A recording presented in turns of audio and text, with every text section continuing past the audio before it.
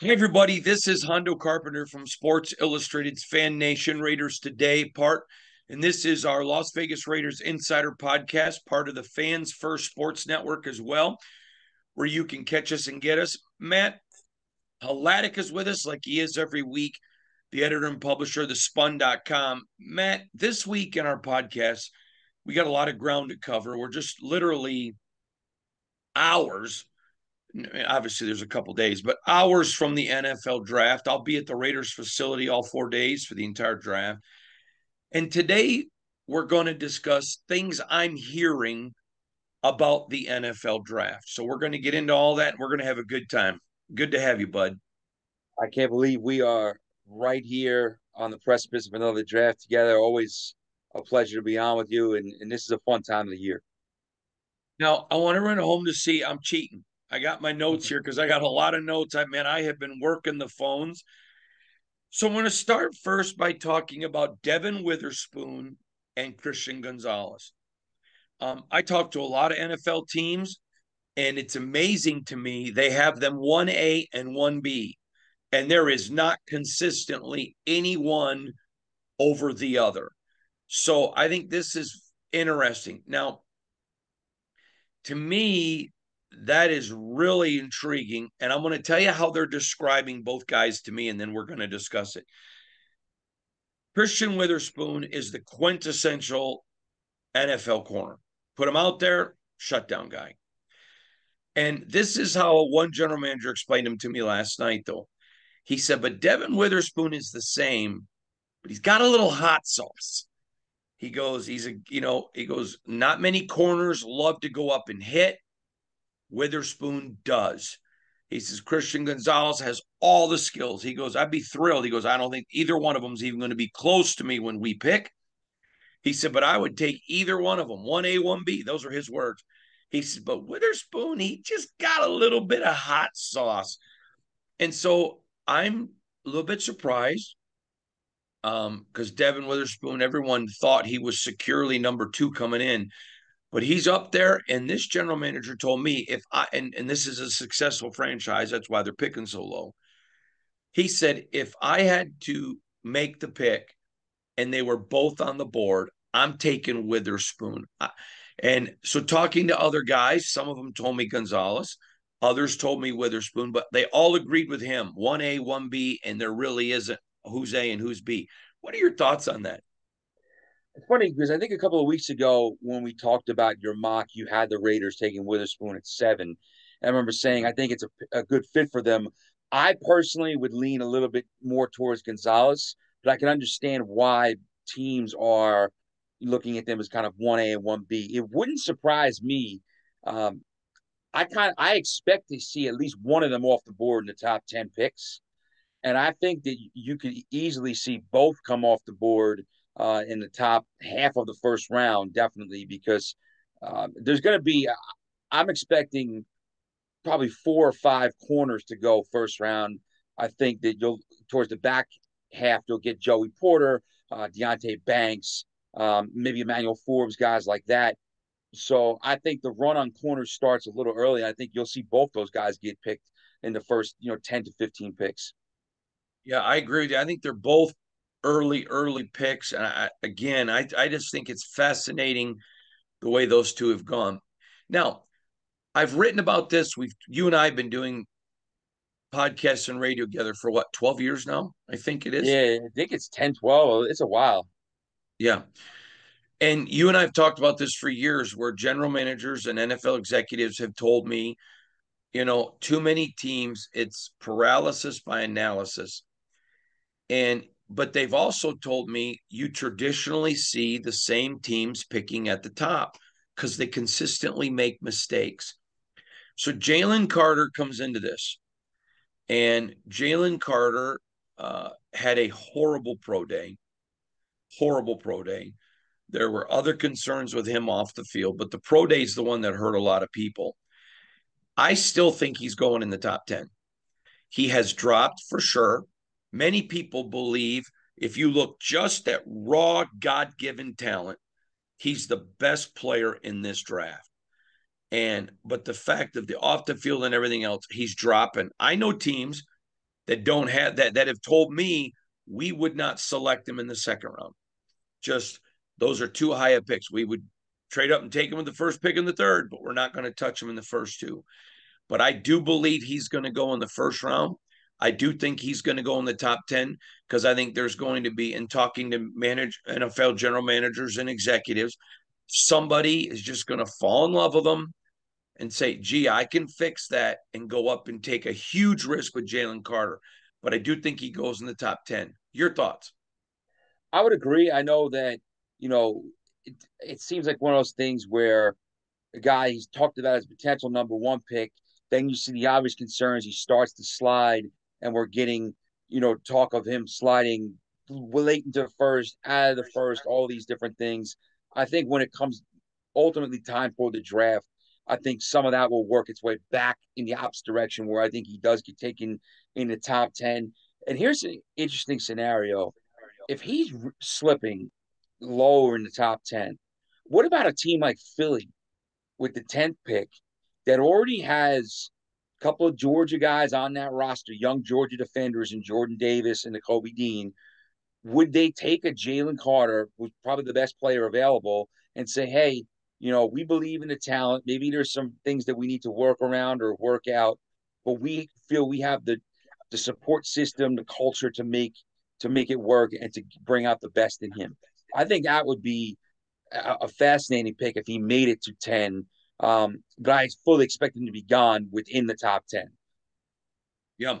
Interesting time there. Now I'm going to make another prediction. And I have felt this for a long time, but sometimes you got to just keep your mouth shut. But I'm predicting Will Levis goes before CJ Stroud. And CJ's gone down on some boards. I know there was some stuff about some scores on tests. I don't think that helped him, but I don't think that hurt him. CJ Stroud had an amazing game against Georgia. Let's give him all the credit in the world. He killed it. But go back and watch the Michigan game. The first one when they played in Ann Arbor. That was not a good performance by him. Then there's some other games against lesser teams where he didn't really show up. Okay, great. You played awesome against Georgia, but in the NFL, you got to play 17 games at your very highest level. There has to be that consistency, and it wasn't there. I know there's been a lot of hype for CJ Stroud. I don't think he's a bad quarterback. I'm not saying that, but I want to go back to what I told you at our first podcast during this draft season. Multiple guys told me there isn't one quarterback in this class that we think is a can't miss. The closest is Bryce Young. Everybody feels that way, but all the rest are question marks. Will Levis is a guy who consistently people have told me, love him, love him. I had one general manager say to me, there's nothing about him I don't like. And I said, well, do you view him like you viewed Bryce Young? No. But how do you view him compared to everyone else? Better. So would that surprise you, knowing how this draft season is gone, if my prediction's correct and Will Levis goes before CJ Stroud? It wouldn't surprise me, I think, if we get the scenario where Bryce Young goes one, which I think everyone's pretty much expecting at this point. The Texans either don't pick a quarterback at two or someone trades up with them to get to it. I could see if that's the case, your scenario playing out. Because if the Texans sit at two and don't take a quarterback, and then the Cardinals are at three and they're committed to Kyler Murray, that means that you go Young, two non-quarterbacks, and a quarterback at four to the Colts. Colts have been kind of the team of mystery. Everybody knows they're taking a quarterback. I've seen mocks with them getting Richardson. I've seen mocks with them getting Will Levis. I've seen mocks with them getting CJ Stroud. It all would come down to the Colts there and how do they view those quarterbacks. But other than, it's a scenario I could see playing out because other than Bryce Young going one, I don't know if I feel totally comfortable saying linking a quarterback to a specific team beyond that because, there's always the possibility of trades and there's so many teams clustered together there that need a quarterback or would be looking for a quarterback. All right. Next, I'm going to make this prediction that there are going to be 5 quarterbacks taken in the first round. Hendon Hooker is there. And I'm going to tell you this, I would not be shocked if Hendon Hooker isn't the 5th. I think he could jump some other guys. Again, talking to a lot of people in the league, several of them told me if Hendon Hooker had not been injured, that they think it would be him and Bryce Young 1A, 1B. Now they said clearly Bryce Young would be 1A, but that Hooker would not have been, far behind at 1B. And he's worked hard. People expect him to be ready by training camp. Would it surprise you with 5 quarterbacks? And would it shock you if Hendon Hooker wasn't the 5th? It would not surprise me if there were 5 quarterbacks taken. I think there's probably a pretty good chance of that because a team towards the back end of the first round would either look to take a flyer on a Hendon Hooker, or if another one of the big four falls to make a move there. Would it surprise me if he is not the 5th? Oh, that's a tough question. It's a good question, isn't it? Because I think that we've already established that I think Bryce Young is one. Someone will take C.J. Stroud early because he's a safe pick. Now you're thinking of does Levis go before him, or does someone say swing big for Anthony Richardson, or are they kind of down on both of them and think that Hooker is, even though he's got some red flags in his own right, is he a little safer than both? I would say it would surprise me a little bit if he's not the 5th guy, but I do think 5 guys in the first round is a distinct possibility. All right. Now I want to just change the direction just a teeny bit with you because I think this is a fascinating scenario. What would you say if I told you, I've only had one person tell me this, but early this morning. Now, we're taping this early on Monday morning, 6 a.m. and where I live in Las Vegas, 9 a.m. on the East Coast on Monday morning. I was on the phone this morning at about 8:45, just before we got on air, with a guy who told me he's hearing rumors. He didn't tell me which name. I think we could probably figure it out. But he's hearing that there could be a 6th quarterback taken in the first round, just because if a team really believes in a guy, if you go up and get him in the 6th round, then he could get that 5-year option on his contract. And again, his words, that those of us picking at the bottom are usually at the bottom because we know how to draft. This could be another team looking to move up who's not traditionally a good drafting team to get a guy. Would it shock you if I said there is a potential of 6 quarterbacks being taken in the first round? That blew me out of the water. To me, I would lean towards that being a little bit more of just kind of the silly season that you kind of hear stuff leading right up to the draft, where you always hear kind of like some major rumors that shock you and they may not come to fruition. There are a couple of guys who are intriguing, I think, beyond those first 5. We've talked about Tanner McKee a lot. Jake Haener from Fresno State. There's a couple other guys that have been mentioned as possibilities. Clayton Tune from Houston. I can't see a team using a first round pick on one of those guys. I know the 5th-year option is tempting, but it would really surprise me if 6 quarterbacks went. Okay, and I want to make it clear, I'm not predicting that, but he was telling me he knows for a fact some calls have been made to some lower teams about the possibility of moving up. So I just he told me it was his team, no, but his team's picking in that bottom part of the first round, and he told me he knows for a fact. So that I found that fascinating. Here is another thing that I found really interesting about this draft. What do you think of the quarterback out of TCU, Big Max?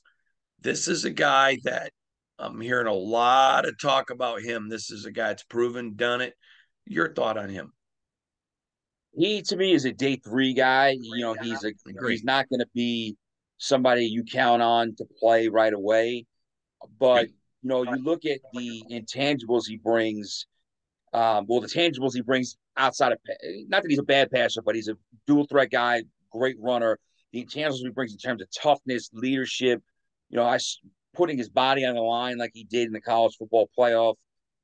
He's a kid who I think whether he gets drafted late or doesn't get picked and is a priority free agent has a chance to stick around the league for a while because of what he'll bring to the table, not just with his skill set, but what he'll bring to a quarterback room with preparation, with the intangible stuff that teams like to have in their QB3 or maybe QB2 if he becomes a backup. I'm going to tell you, let me tell you the reason I bring his name up. I asked all my friends starting last night and into today, who's this year's Brock Purdy? Mm-hmm. A guy that could go Mr. Irrelevant, a guy who's going to go late that you think could end up surprising everybody. And every one of them said Big Macs. I thought that was pretty fascinating to me. All right. It is, and I think it's a kid. Like I said, he's a kid who has proved himself, especially last year or so. Yeah. So now I want to talk about the Raiders. Um, nobody does it as good as Berman. I don't even know why I try. Nah. I love it when Berman goes the Raiders. All right. I believe if they use number 7 overall outside of defense, my thought's going to be, what are you thinking? Now, I love this because my job as a reporter is to, I'm very clear when I'm giving opinion. And so I'll have people just rip my ass for on Twitter, which on everything else. I can't believe that you had them picking this guy. You're so stupid. You need to just stick to reporting. Well, guess what, genius? I'm telling you what I'm hearing from other NFL people. Raiders need defense. And that first pick, they're going to have a shot at some great defensive players. And I'm going to get into, before I start talking about their actual pick, I just want to tell you, I would not be shocked, and I think this is going to blow your brain, if Tyree Wilson gets picked before Will Anderson. And I'm hearing a ton of talk about Tyree Wilson, a ton of talk of what people love about him. And I'm going to share some of this, and I'm going to get your analysis. A lot of teams, Will Anderson's a can't miss. He's considered a dude. There are 2 guys in this draft that everyone says, you know, great character guys. There's not character issues. They're going to come in. They're going to step in. They're going to play. They're immediate guys that you pick at the top. Will Anderson and Tyree Wilson. A lot of guys say Jalen Carter maybe have the most talent, but there's too many question marks. These 2 guys. But I'm starting to hear a lot of guys that I respect who aren't going to be picking high, so they don't mind telling me. I think Tyree Wilson could go ahead of them, and here's why. They both have the high motor in practice, which is what Max Crosby, the Raiders, has. They both are guys they don't think will be impacted by the money. But Will Anderson, you know what you got. He's great. He's already polished. He's ready. Tyree Wilson hasn't had the best coaching. He's not as polished. And they look at him and say, man, with a little polish, I think he's even better than Will Anderson. Again, I'm 50-50 who goes first. So I'm not predicting Tyree does, but it would not shock me at all. Would it shock you if Tyree Wilson went ahead of Will Anderson? It wouldn't. I know that we've talked about, this paralysis by analysis type stuff, and it does feel like Will Anderson has been, nitpicked more leading up to the draft because he came in with such a high reputation going into the 2022 season, let alone after the 2022 season ended. But it wouldn't shock me because I think that, like you said, there's 2 fundamental ways of kind of looking at how when you're drafting. Do you want to take the biggest swing possible and say, look, this guy isn't where we want him to be yet, but we think we can get him to a point where he's even better than the stud, the other stud that's available, which would be Will Anderson? Or do you say he's gonna be a knockout pick? he's going to be a guy who you plug and play for a decade, and he's a very good player. Let's just go that route. Um, it really depends on what teams are thinking about each player, but I do think that there's a few spots that make sense for both of those guys. I think when you look, if the Texans don't take a quarterback, well, then obviously at two, if they stay put, they'll probably take one of those two guys. The Cardinals would make a lot of sense to take one of those two guys and start to rebuild that defense. The Seahawks, they're picking early because they have the Broncos pick. Um, Pete Carroll could look to add an impact defender. I think Tyree Wilson or Will Anderson should be right up his alley. So I think it wouldn't surprise me if you see both of them go in the top five. Um, and depending on which one goes first is all about a philosophy of a team that's drafting. Yeah, agree. All right. So to the Raiders, here's ideally what you're looking at. There are four top defenders: Witherspoon, Gonzalez, Tyree, Anderson. They walk away with any of those four. It was a great first round for the Raiders. But ideally, I think the best scenario for the Raiders, and I believe this is what they want to do, is trade out of 7. If they're able to trade out of 7, they have 12 picks, but they have a lot of needs. And this is a team that wants to build by the draft. They're a team that will let the draft come to them. I know that they said recently, oh, we haven't ruled out moving up. I don't see any scenario that they move up higher than 5. I would give you a different thing. If teams above 5 change their asking price, then I could see the Raiders. But based on what the asking price is now, I don't see them going up above 5. Again, if they do, it's going to be because some teams lowered their asking price. But I think ideally the Raiders are like, yeah, there's 4 really good players there, but this is such a deep draft. Now, not in certain positions. So, for example, I was told by several guys, there's only one wide receiver in this entire first round that we think's first round gradable, and that is the Ohio State kid. That's the only one. Now, we know there's going to be more than one wide receiver taken, but the teams that I talk to who are traditionally great drafting teams, only one had a first round rating. Only one running back with a first round rating. Bijan Robinson, obviously out of Texas. So when you start looking at it and corner deep in this draft, tight end, deep in this draft. There are several positions that are deep in this draft. So you start looking at it and say, okay, as you're the Raiders, I need a lot of help. There's just going to be a really good draft going a long ways deep. There may not be a lot of dudes, which means, that Will Anderson, Tyree Wilson at the top, pick and plug and play. But there's a lot of great players at this level. So I'm going to ask you, in your dream scenario, who's the pick for the Raiders, or is it a trade down? Because to me, it's a trade down. Well, I think my dream scenario, if I'm the Raiders, would be you mentioned one of those 4 guys. If there's any way that Will Anderson ever fell to 7, I think that's a no-brainer. You take him. I don't think he's going to.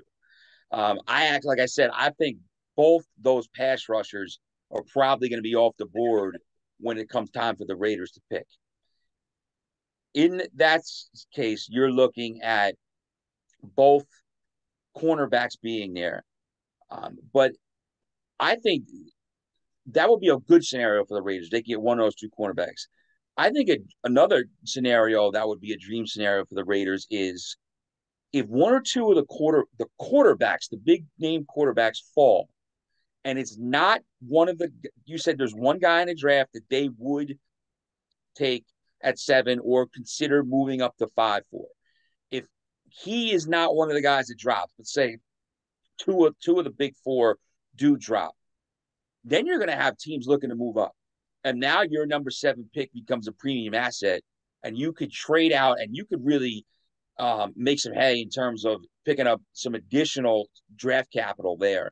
Because, like you said, there are the 2 cornerbacks, Witherspoon and Gonzalez, are excellent prospects. But you can move back in the first round and still get there's going to be 3 or 4 other first round caliber corners available.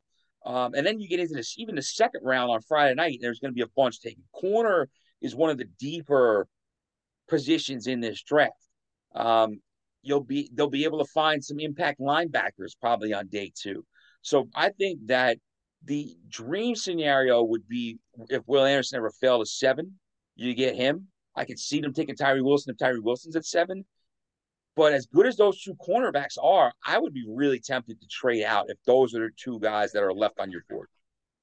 Totally. It's going to be fun. All right. Henry 2020. And again, every week I bring this dude up. I know the Raiders have spent a ton of time checking this guy out. He is just versatile. He just produces. That's a guy. Now, I'm going to ask you, if you had to pick one player in this draft, not for the Raiders, just one player that you think is going to shock a lot of people next year in year 1 as a rookie, who do you pick? I don't necessarily this. I don't think it's going to be a. When I say a shock, I don't think it's going to be a guy who people don't know is good because this guy, people know this guy is good. But I think this is a guy who's getting kind of overthought, and I'm surprised at how far he's kind of dropped in terms of at least what the media and some mocks are saying. We'll see if what it is on draft night. But I think people are overthinking Michael Mayer, the tight end out of Notre Dame. I think that he is going to step in and be look. He's not Travis Kelce as a receiver or someone like that, or even Darren Waller as a receiver. But he's a really good receiving threat, great inline blocker, can do a number of different things. I think he's going to step in and be a 10, 12-year starter in the league. Okay, now I'm going to give you one. Are you ready? Mm-hmm. This one's going to blow your mind a little bit.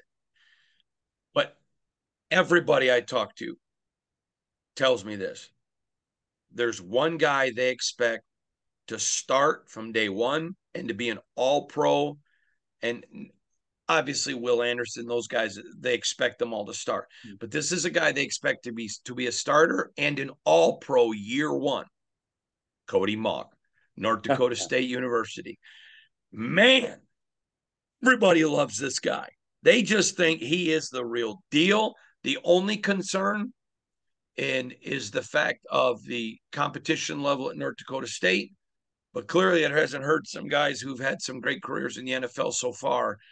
But again, this morning, talking to a buddy of mine that's picking late, he said, Cody won't get past us. He goes, now, who knows if somebody else slips? You never know.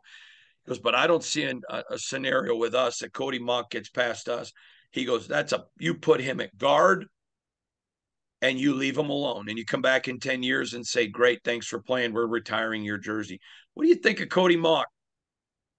I would agree. I think we've talked about him a bunch of times in here. I think he's a plug and play guy. He's a guy that would fit in great with the Raiders, either in the second round or if they traded back in the first and had a leader first round pick, they could get him there.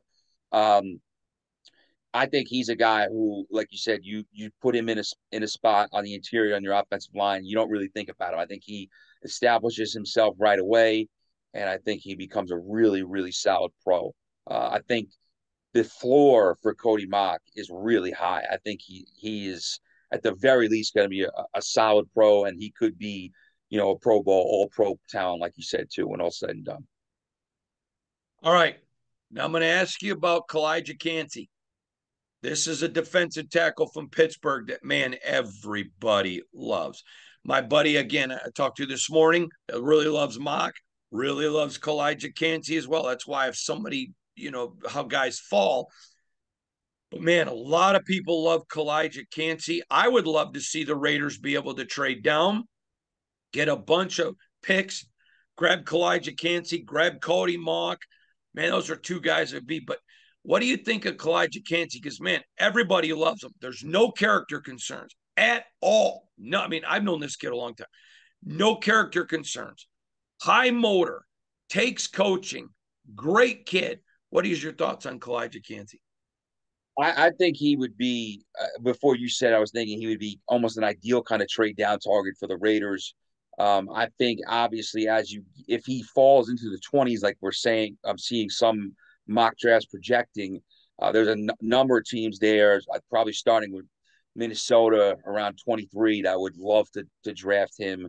I think he's a guy that you bring in and he gives you a little bit with of both sides of the ball right away. He can defend the run, but he also can find a way to press the pocket from the interior. I think he'll be a contributor from day one. And like you said, he's a guy that you don't have to worry about off the field. You don't have to worry about adapting to the NFL and how he'll fit in your program. So I think that he is going to make a team very happy in the mid to late first round. Tell you what, my dream scenario, I say dream, I'm not a fan, but as what I think would be a dream for the Raiders, trade down and get a haul. Still have a bunch of quarterbacks there at 7. Get a haul, get Kalijah Kancey, turn right around and get Cody Mauch. Man, there are two, because this is what everybody forgets.